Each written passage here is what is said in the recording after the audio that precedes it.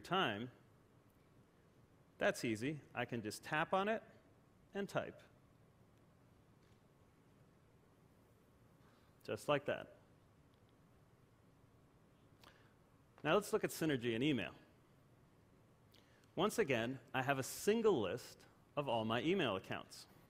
I can look at all my folders from one of these accounts here, or I can focus on my favorite folders in this group here at the top of the screen. We've even given you an all inbox folder, so you can go to a single place to check all your new messages. Of course, email works just like you expect on the desktop, with attachments and inline images and everything. If I want to compose a new message, that's easy too. I just tap the one button. And because we're coming from multiple accounts, we always let you choose which account you actually want to send the message from, although we'll set the appropriate one automatically based on whether you're replying or what inbox you're looking at. Now, I can type an email address straight up, and as you'd expect, if I start typing, we automatically start searching through contacts. But with Synergy, we're searching through all of your contacts across all those different accounts. So all your email addresses are brought to your fingertips, regardless of which account those email addresses lives on or which account I'm sending the email from. And the best part is, if we don't find that contact in one of your accounts, we automatically start searching your corporate Exchange database over the air and put the results right in the same list. Now, one of the most painful parts about email on mobile is that you're really locked into one thing at a time. If I want to look at another email while I'm writing this one, I'd have to hurry up and send it off, or save it as a draft and dig up my drafts folder again.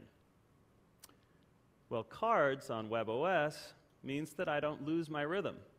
If I want to look at another email in my inbox, I just flip back to the inbox card.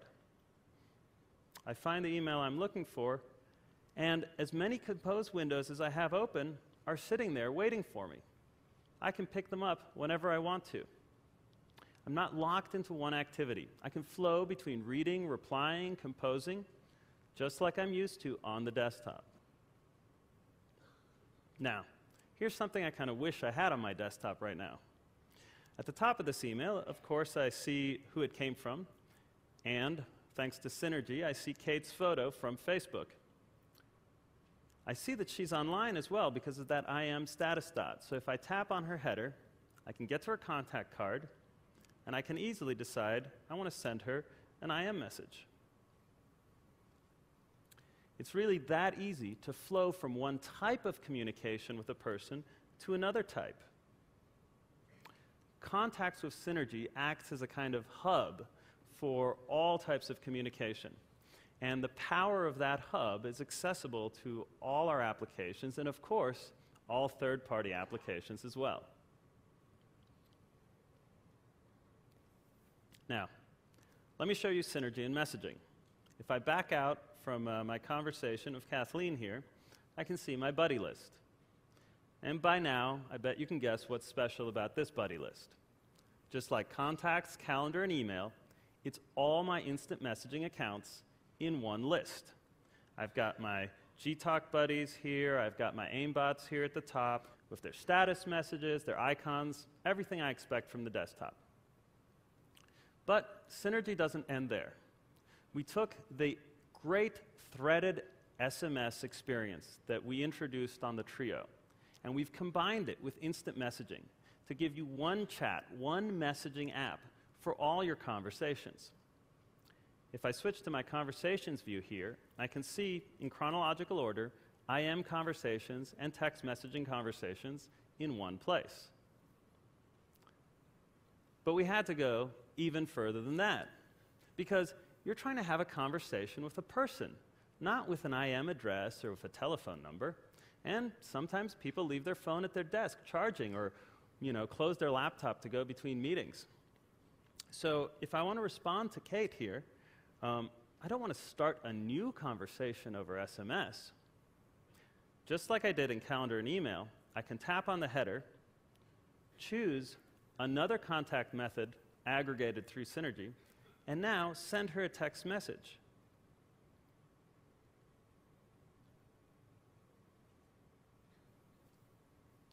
Just like that, I continue a conversation that started in IM over SMS. This allows me to focus on the person, not on the technology or even worrying about how to reach them. So, that's synergy in messaging, in email, in calendar, and in contacts. But as John said earlier, not everything can be solved by a flick or a gesture. Sometimes you need to do a lot of input. We've given you an amazing keyboard with Pre here, but it's useful for more than just typing and jamming out emails. We can actually use it to navigate. So let me show you how that works. Since we're here in the Venetian, everybody says I should go see the Blue Man Group. I could swipe open the launcher and start flicking through my applications to try to find that icon, but I'm going to let the keyboard do the work for me. I'm going to just start typing Blue Man Group. I type the letters BL, and the launcher slides up automatically. You can see it found an application that matched BL, the Bluetooth control panel, and it also started searching my contacts. It found Amy and Michael. If I keep typing, type the letter U for blue, you can see here Michael expanded open, and all the ways to reach Michael are now instantly available to me just by typing. And that's what we mean when we say Pre seems like it's thinking for you. It's not about making guesses about what you might do, because we all know how frustrating that is when the computer gets that wrong. It's about intelligently presenting all the appropriate options wherever and whenever you're doing it. If I keep typing Blue Man Group, you can see that Find drawer at the top opened up because webOS didn't find any matches on the device. So now it's giving me options to search off the device, on the web, Google, Maps, Wikipedia. If I want to do a web search for Blue Man Group, I just tap Google, and the web browser will open up in its own card with my search results right there.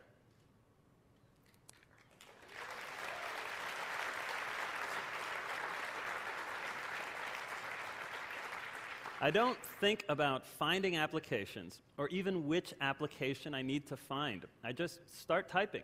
And this is the fastest way to find anything, on the device or on the web. Now, of course, the web is really important for us, so we made sure webOS had a terrific browser. And it works just like you expect from the desktop. You can see the web pages the way their author intended them to. Let's go take a look at the Blue Man Group Las Vegas website. You tap on a link, and here it comes up, just like I expect to see from the desktop. Now, we make it really easy for you to zoom in and focus on what you're interested in. So you can just touch like that. Yeah.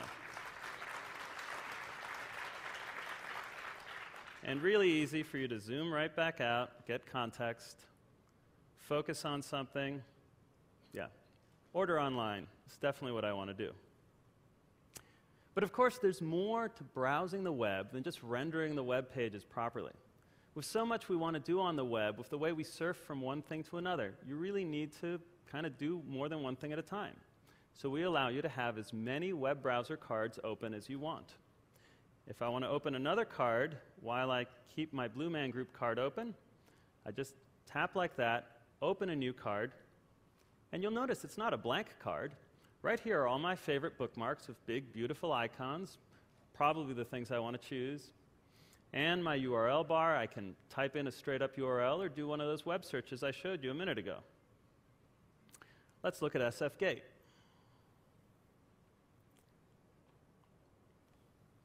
And there we are, just like I expect from my desktop.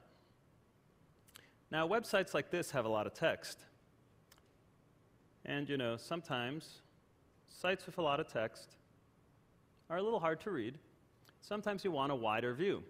So we use those sensors that John talked about earlier to automatically detect. Say if you turn the device sideways like this,